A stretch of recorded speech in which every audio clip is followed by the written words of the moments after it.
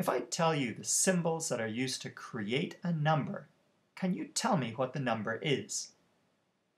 Well, that depends on what number system we're using. If we're using the standard number system that we all know, then I could give you the digits 1 and 2, and you would not know if I was creating the number 12 or 21 with those two digits. We're going to start by looking at the ancient Egyptian number system using hieroglyphs.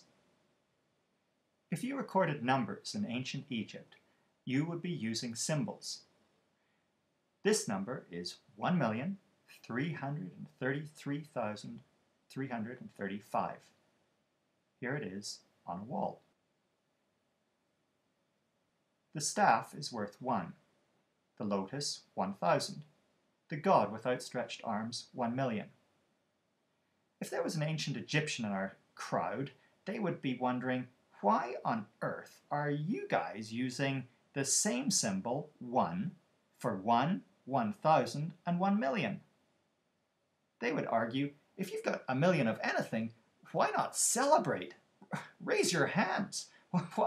And if you just have one of something, well, that's pretty meager. Shouldn't your symbol reflect that that is pretty meager? So they would be totally confused at why we are using the same symbol for 1, 1,000 and 1,000,000.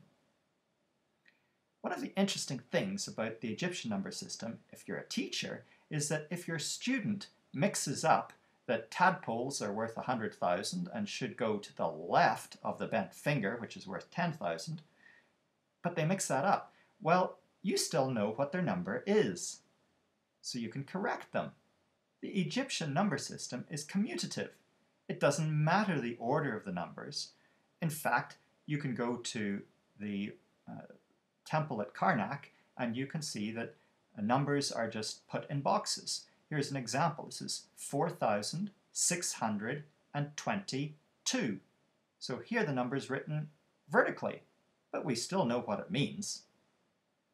Al-Khwarizmi was one of the leading figures responsible for us adopting a place value number system. In that number system, you can't just shuffle up the digits, you can't place them in boxes randomly because the place matters. So the 2 here means 20, but the same symbol 2 over here means 2,000. Order also matters in the Chinese abacus. So here's 2,301, which is different from 2,310. The upper beads are worth 5 and the lower beads are worth 1. You can count all of the beads touching the central bar.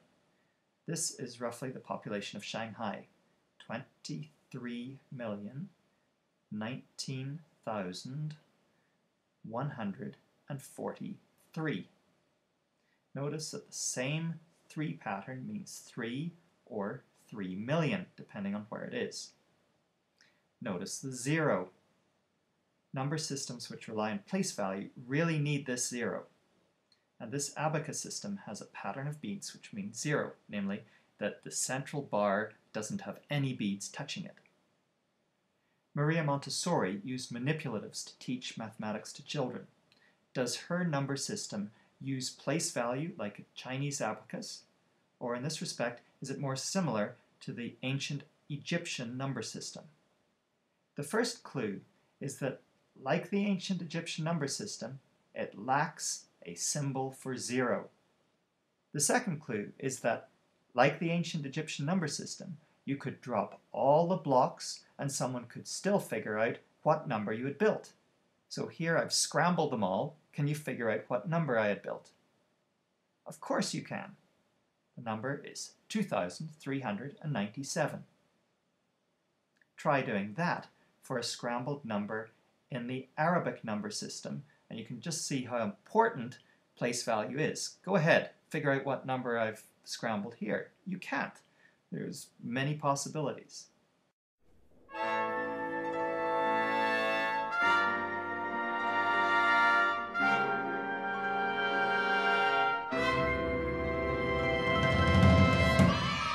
Math Pickle!